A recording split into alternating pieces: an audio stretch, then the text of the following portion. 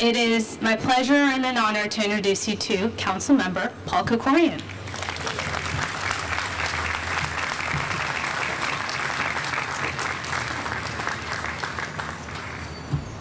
Thank you very much, Araxia. Let's give Araxia another hand for what a great job she's doing emceeing. You know, we're so proud of you, Araxia, every night or every morning when we see you on Fox 11. But for those of you who don't know, Araxia comes from a family who was from Gyumri. And Araxia was there when the earthquake devastated Gyumri. She is a survivor of one of the most difficult hours in Armenian history as well. And her being here today with us is another symbol of our victory over even the most difficult of times. So Araxia, thank you very, very much for being here. And I want to thank all of the leaders of our city who are here. I see so many of our general managers, of course our elected leaders from Los Angeles, from Burbank, from Glendale, from Montebello, and many other places. It means so much to us that we come together today as one family here in Los Angeles. A family made up of people who came from many places, a family made up of people of many faiths, of many backgrounds, but today we come together as one, and I can tell you that it means a great deal to the Armenian American community that all of you are here with us on this Centennial commemoration. In a few moments, the mayor and I are going to step over and plant a pomegranate tree.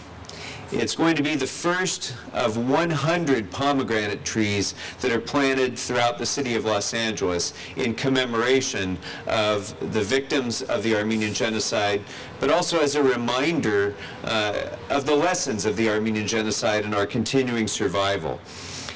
In many cultures, the pomegranate represents fertility and abundance. Hindu, Buddhist cultures, many cultures throughout the world recognize the importance of the pomegranate.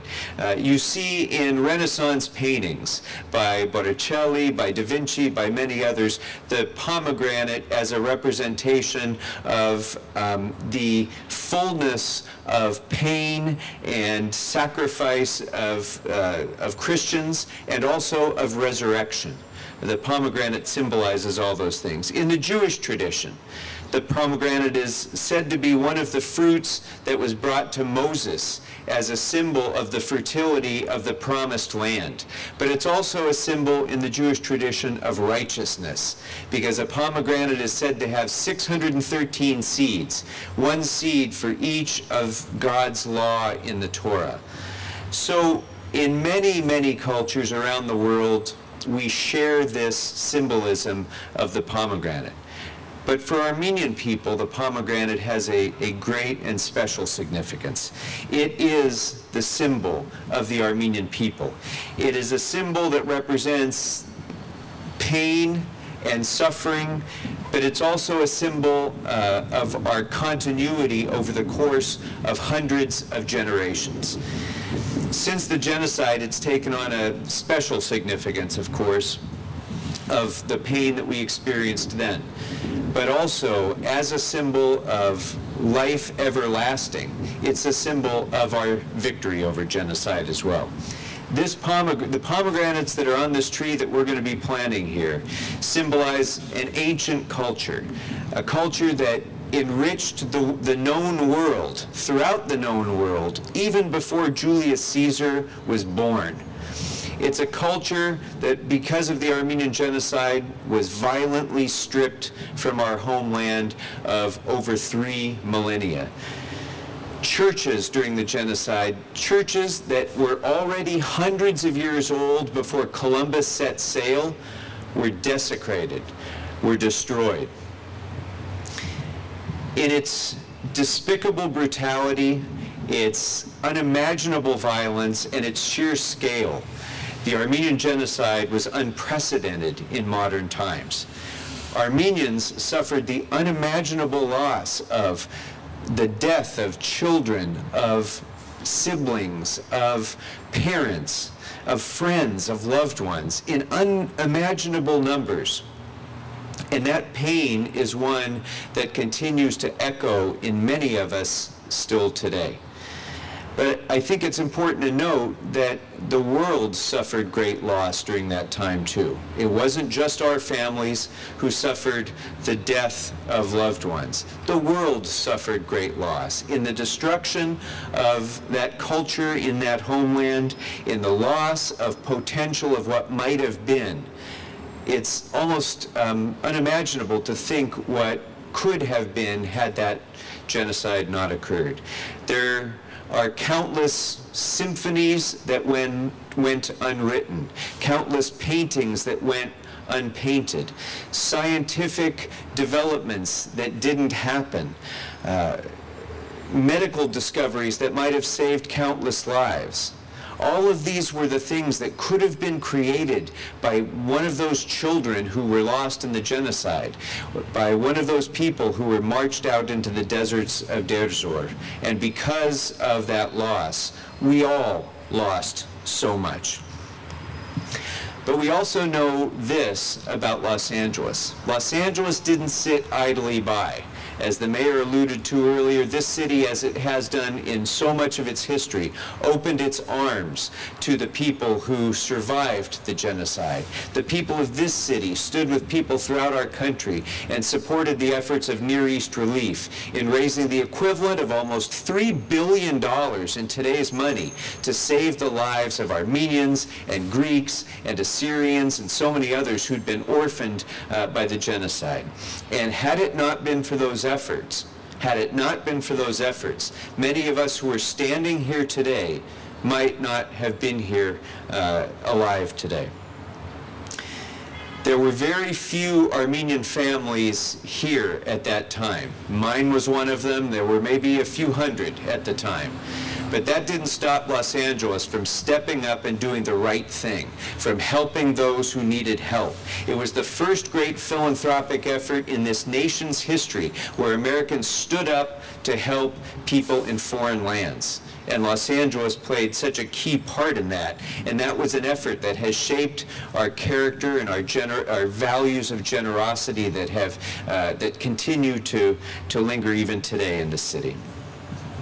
And like so many other groups of immigrants, both before and since, the Armenians who arrived here in the beginning of the 20th century, throughout that century, more in the 70s, and then even more now, those Armenian Americans, those who survived, their progeny, have contributed disproportionately to the success of this country and of this city. They've enriched the fabric of our city in their extraordinary contributions to culture, to the arts, to music, to the sciences, to technology, to agriculture, to business, and in so many other ways. Armenian Americans have disproportionately influenced the city that we now know and enjoy. And in every one of those victories, every one of the victories by everyone who's here, we have achieved victory over death. We've achieved victory over barbarism and bigotry. We have proven, with all of those individual victories taken together, we've proven that the efforts by those who would have wiped us from the earth failed. We've proven that instead of being buried, the Armenian people have risen. And although 100 years have passed, since that horror began, it still remains vitally important to remember those lessons today, because we know that because of the impunity, because of the lack of accountability, because the perpetrators of that genocide were not held to account, were not held to justice, it opened up the door to so many more atrocities that would happen throughout the 20th century and are even happening today as we talk right this minute in Darfur and many other places of our world, where tyrants, where terrorists feel that they've gotten a signal that you can engage in this kind of violence, you can engage in this kind of atrocity, and with the passage of time, it'll be forgotten. That's what Turkey thinks. That's why 100 years later, Turkey is still denying its culpability. and how shameful it is that our own government is complicit in that denial. How shameful it is that our president and our Congress still again today have failed to tell Turkey that no, we do not accept your denial of accountability, and instead they should say, we will hold you accountable. Turkey hopes that with the passage of time, we'll forget, we'll forgive. Eventually, the world will just move on. But here in Los Angeles, we haven't forgotten. We cannot forget. We'll never forget, because we know that denial is the final act of genocide. After the homes and the churches are ashes, after the bodies have become dust, the last evidence to be extinguished is memory.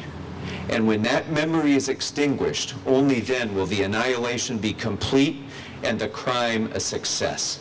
But we're here in Los Angeles, we're here to tell Turkey and the world that we remember, and we will continue to remember, and we will always demand justice.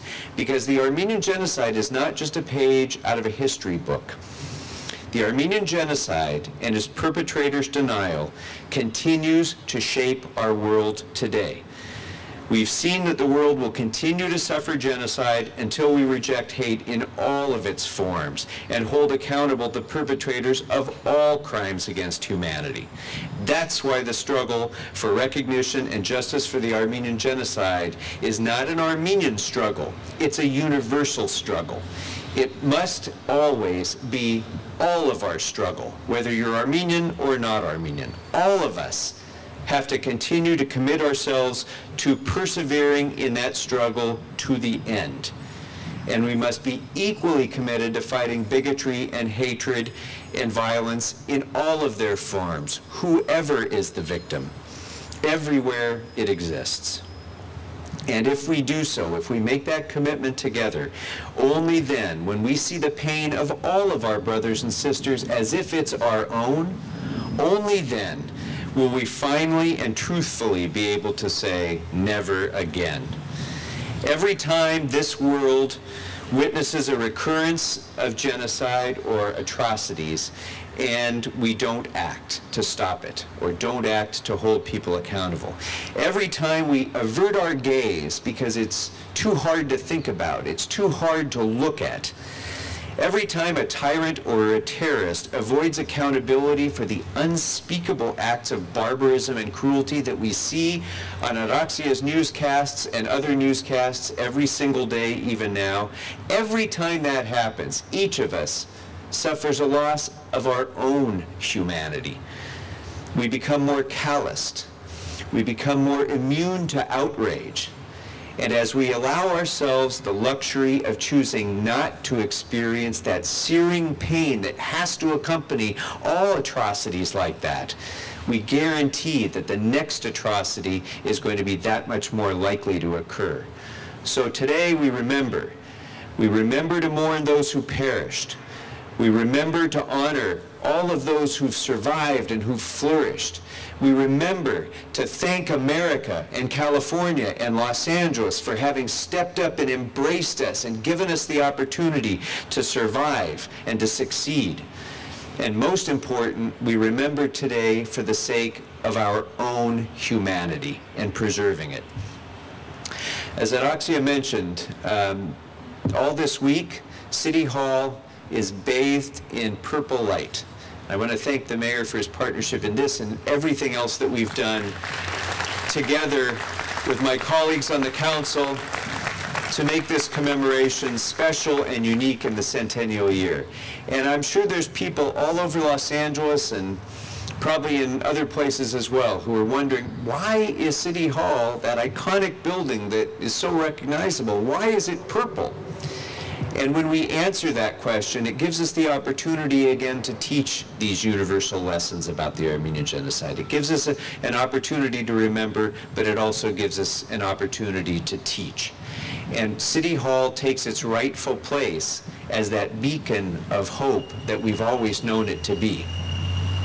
Lighting the building in purple, we didn't intend it at the time, but it reminded me of a poem by Siamanto, who, as many of you know, was one of the first victims of the genocide, the great Armenian poet, Siamanto, who wrote, "And the spirits of all the dead tonight, through my own eyes and soul, are awaiting the dawning of the light, so that to humanize the cruelty of our inhuman lives, perhaps from above, a drop of light may fall upon the murdered and the murderer alike."